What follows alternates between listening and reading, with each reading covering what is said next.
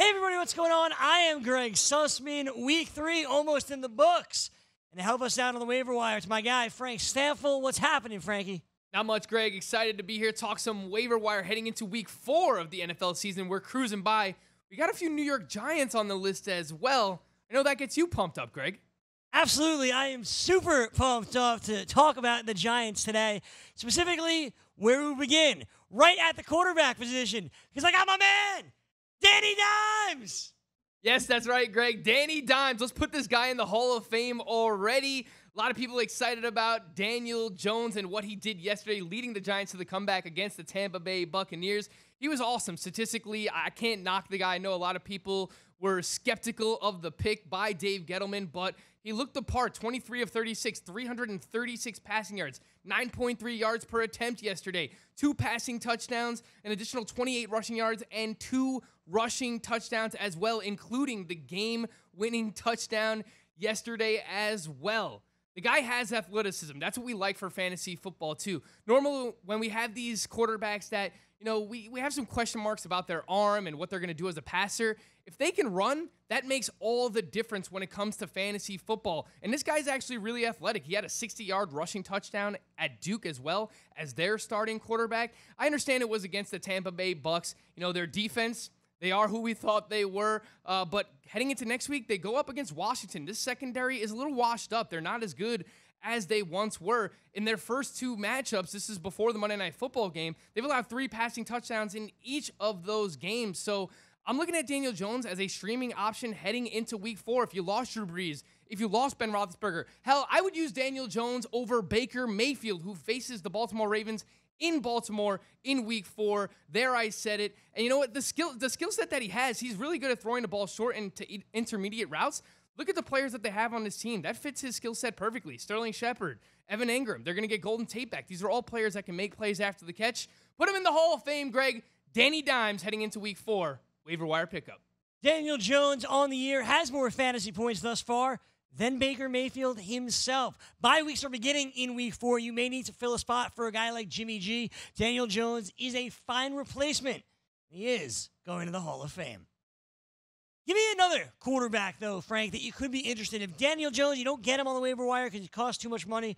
Who's another option where you could turn to? How about we go right across the field? Case Keenum on the other side going up against this New York Giants secondary. Just an absolutely brutal secondary and defense overall. Greg, I would ask you because you are the Giants fan here, but I don't think you have the answer either. What are they doing putting Janoris Jenkins one-on-one in coverage with Mike Evans? Nobody has the answer there. It's just completely crazy what they were doing yesterday. But this secondary has been torched all season long. And before Monday Night Football, Case Keenum has actually looked pretty good so far. He's the QB 8 in fantasy points per game. He's got 600 passing yards, completing 69% of his passes. He's got 5 passing touchdowns already so far. And I just really like this matchup. Again, 380 passing yards and 3 touchdowns allowed to Jameis Winston in week 3. How about in week 1? They go up against Dak Prescott. They allow 400 passing yards and 4 passing touchdowns as well. So obviously, we'll go with the Hall of Famer Daniel Jones first, but if you miss out on him, you need a streaming quarterback heading into week 4. You play in a super flex league, and for some reason, Case Keenum isn't owned already. Really like that matchup going up against the New York Giants. I like that you say for some reason Case Keenum is not owned. He's not owned in your super flex league, Frank. Plead the 5th. But in all seriousness, I actually picked up Case Keenum earlier this week in preparation for next week. I just hope by the time Monday Night Football is over, Case Keenum is A, still healthy, and B, still has the job. Keenum against the Giants makes way too much sense. I love the matchup. You saw what Jameis Winston just did. Put Keenum in there if you lose out on Danny Dimes on the waiver wire. Let's move on to the running back position, and we're actually going to go back to the Giants. Stay in this game for this, because Saquon Barkley is going to miss some time with a high ankle sprain, which means the next man up is Wayne Gallman. He didn't look great yesterday, but if a starting running back's out there, you got to go pay it for him. Yeah, that's exactly right, Greg. As of now, the news that we have on Saquon Barkley is that he's going to miss, quote, a couple of weeks. He's out indefinitely with that high ankle sprain. You saw him celebrating after the win, hopping around on one foot. He had the crutches and everything. So he's going to at least miss 2 to 3 weeks, I would imagine, maybe even longer than that. And anytime we have the opportunity for a starting running back, you have to be in on that player. So if you own Saquon Barkley, you should have already had Wayne Gallman on your team. That's why we talk about handcuffing the running backs that you draft early on in fantasy football. But if not, you're going to have to spend a decent amount of your fab to make sure that you get him. It's not a bad matchup going up against Washington either here. But look, when it comes to Wayne Gallman, he's a 4th-round pick from 2017. He can catch the ball out of the backfield. He had over 60 receptions in his 3-year career at Clemson. The only other running back they have on the roster as of now is Elijah Penny, so he's not great. We've seen that so far. And believe it or not, Greg, your Giants' offensive line, according to Football Outsiders, is ranked as the #1 run-blocking offensive line. So again, you get that opportunity here. Not saying he's a must-start running back, but if you lost Saquon Barkley, he's going to at least be in discussion as a flex option. That's Wayne Gallman of the New York Giants. They didn't look all that good yesterday against Tampa Bay, but they have been able to create room. And Saquon Barkley, well, he's found the room to run. But it won't be Barkley in there anymore. It will be Gallman. This is his true opportunity behind a revamped offensive line with Daniel Jones at the quarterback to make his mark. If he doesn't, well, he'll be replaced soon enough by somebody like, I don't know, Rod Smith, C.J. Anderson, of course, out there as well. But right now, Wayne Gallman, the next man up for the Giants and for your fantasy team. Yesterday, before the Kansas City-Baltimore game kicked off, fantasy owners were sent into a frenzy because LaShawn McCoy we were told was going to be 3rd on the depth chart. Of course, there he was, starting and, well, performing, scoring 2 touchdowns. It was very, very frustrating until the 4th quarter, where LaShawn McCoy had to leave the game due to the ankle injury that he sustained last week. Darrell Williams was the next man up. It wasn't a committee with Darwin Thompson. It was all Darrell Williams, including the game's sealing possession. Now, if McCoy is hurt, or hurt enough to miss next week's game, and Damian Williams can't come back, there's no reason to believe that Darrell Williams won't still be the next man up, which means he should be the next man up for your fantasy teams. Yeah, Greg, and I'll piggyback off that as well. Even if McCoy or Damian Williams are active next week, I don't think that they're going to be 100%, and this looks like a full-on committee right now. I just want exposure to this Chiefs offense, the Chiefs offense that's averaging over 33 points per game so far this season. Darrell Williams played 37 snaps yesterday against the Baltimore Ravens that led all Chiefs running backs. And as you mentioned, LaShawn McCoy re-injured himself. So there's just a really clear opportunity here to get exposure to a really good offense and get a running back that looked pretty good against a solid Ravens defense. Darrell Williams yesterday, 9 carries for 62 yards, 6.9 yards per carry, caught all 5 of his targets for 47 yards. I said this last week, Greg, when we were talking about Demarcus Robinson. Again, it's going to sound like, I'm saying the same thing over and over here, but you just want exposure to this Chiefs offense. If you think about it from a football perspective, if you're a defense trying to stop this team, you have to worry about Mecole Hardman down the field. You have to worry about Demarcus Robinson down the field. You have to worry about Travis Kelce in the middle of the field, making plays basically everywhere. That leaves a lot of running lanes and a lot of opportunity to pick up big chunk plays as a receiver, as a running back for this Chiefs offense. So we still have to see what's going on with LaShawn McCoy and Damian Williams. But regardless, I think Darrell Williams proved himself yesterday, and he's probably going to earn more touches moving forward. Just pay attention to those injuries when it comes to the Kansas City Chiefs heading into Week 4. I think it's also important to remember that Kansas City doesn't care if they run the ball at all, right? Like, they'll use it only to set up the passing game, but that's it. It's Patrick Mahomes' show throughout the game. The running back, if you get to the 1-yard line, you can plunge in. A screen pass, we saw what they could do. But just remember, the running back, the running game, it's not going to be a huge deal. But you do want that running back, and right now, it may be Darrell Williams. Let's move on to the wide receivers, Frank, and that brings us to New England, who lost Antonio Brown, and yesterday they may have lost Julian Edelman as well. He left the game in the second quarter with a chest injury. Well, we haven't received an update yet. It opened up more playing time for Philip Dorsett, especially without James White in the fold. It was a whole lot of Dorsett with Josh Gordon being in and out of the contest. Dorsett, we told you on Friday, go pick him up if you can. If you didn't, it's going to cost you a whole lot more this week. Yeah, that's exactly right, Greg. Following the release of Antonio Brown, you should have already had Philip Dorsett on your team, but he's still available in a ton of Yahoo fantasy football leagues right now. Philip Dorsett played 70 snaps that led all Patriots wide receivers in Week 3, going up against the New York Jets. He had 6 receptions on 53 yards, scored a touchdown, had 7 targets that represented 16% of the target share. The way that I'm viewing this offense right now is Josh Gordon's really been elevated to that Antonio Brown role. Julian Edelman is still Julian Edelman, assuming he's healthy. And Philip Dorsett has now been elevated to that Josh Gordon role. So much like the Kansas City Chiefs, we really want exposure to this New England Patriots offense, one of the best in the league right now. They're averaging over 35 points per game. And when it comes to Philip Dorsett, look, it's taken him a few years, former first-round pick of the Indianapolis Colts. It hasn't worked out there, but he's latched on with the Patriots. He's made some plays. He's earned Tom Brady's trust, and we talk about that a lot when it comes to the Patriots, specifically Tom Brady. If you earn his trust, he's going to continue to go back to you. So opposing defenses are trying to stop Josh Gordon and Julian Edelman. They have to worry about James White catching passes out of the backfield and Sony Michel grinding it up the middle. Phillip Dorsett, while, he might not get the most consistent targets, he's going to be able to make the most of those targets. And if there's anything wrong with Julian Edelman, that'll just open up more of a target share for Phillip Dorsett. So honestly, Greg, you really just want exposure to this Patriots offense. You want as much exposure as possible to that Patriots offense, and Brady has a connection with Phillip Dorsett. We have now seen that through the first couple of weeks, and if you dropped him when Antonio Brown was signed, you need to pick him back up now that AB is gone, especially with all these injuries. Phillip Dorsett's going to have a role, and a sustainable role in this offense. The floor may be not all that high, but we know what the ceiling could be. Phillip Dorsett, well worth picking up this week. In Pittsburgh, it hasn't been all good since Big Ben went down, as this team lost yesterday. But Deontay Johnson, well, he showed up, and he scored a touchdown in his first career start. What could Johnson be with Mason Rudolph as quarterback? I think we're probably going to get some inconsistency here from Deontay Johnson, but the one thing Mason Rudolph has been able to do well, even going back to college, and we saw it yesterday, is throw the deep ball. Now, I assume James Washington's going to get a few of these deep ball targets every single week as well, because they have a connection. Going back to Oklahoma State, Mason Rudolph and James Washington played together. But yesterday, it was Deontay Johnson. He caught that deep ball, 39-yard touchdown, finished with only 3 catches, but 52 yards. That touchdown, as we mentioned, 6 targets. That represented 23% of the target share.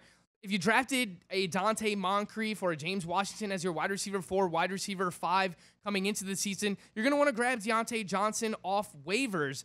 And heading into week 4, the Cincinnati Bengals are the team that the Steelers are going to be facing, and their defense could be had. They haven't been a great defense thus far. We saw them get torched specifically by the San Francisco 49ers in week 2. Deebo Samuel caught a touchdown against them. So this is more of a depth play. You're going to want Deontay Johnson for your bye week replacements. I'm not sure he's going to be an every week starter, but in week 4, sneaky going up against the Cincinnati Bengals. And it's worth mentioning that the Pittsburgh Steelers have been pretty good at drafting wide receivers over the years. They just drafted Deontay Johnson in the 3rd round of the 2019 NFL draft. So you can hang your hat on that as well. More of a bye week replacement, but he's getting the opportunity to start. Looked pretty damn good yesterday, Greg. I agree. He's more of a bye-week replacement than anything else. But Johnson getting the start now, and we don't know what this passing offense is going to be. The floor is low. But, hey, he could spark. And if he sparks, well, maybe you'll get some points out of your flex spot during a tough bye week. Let's move on to the tight end, where last week we nailed it with Will Dissly. Talk more about him in a moment. This week, who's the tight end that you're most after?